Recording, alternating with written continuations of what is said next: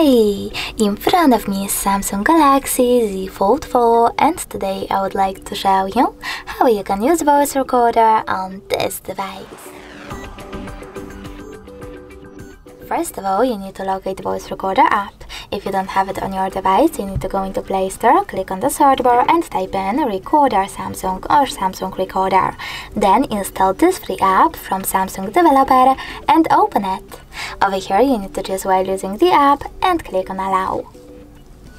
Then tap on one of those options, Standard, Interview or Speech to Text.